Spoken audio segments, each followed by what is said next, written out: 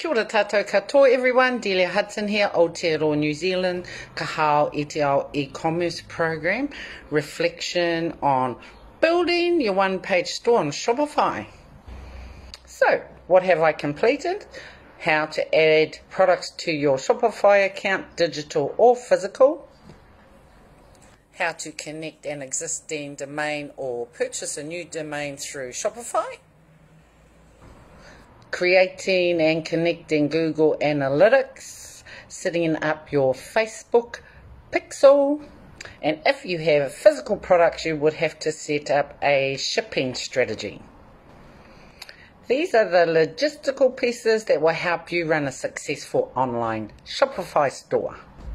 So next, this part of the module, you're to upload your products and then design your one-page store on Shopify. Next thing is a custom domain. Why is it best to have one? Because it will be easier for your customers to find you. Your business name .com, .co, .nz, .life, .io, whatever you are using at the moment at the end of your custom domain, they will be able to find you so much easier when they search out your product.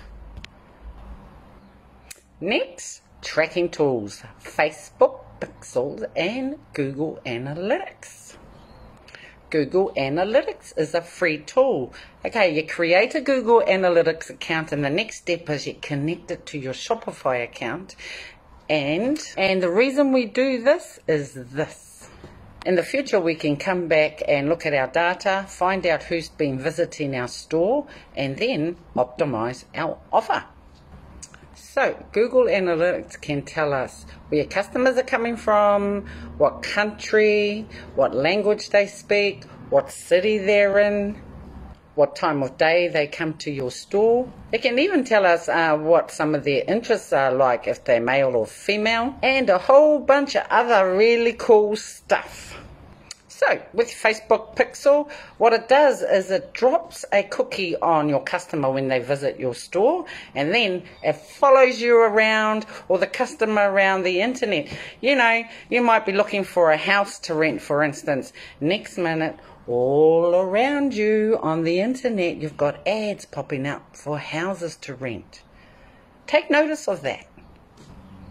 This is really invaluable information as you go through your journey of creating your store and optimizing your offers. And that's my reflection on our current learning with Google Analytics, Facebook Pixel, setting up your online store with Shopify. Ka kite anō.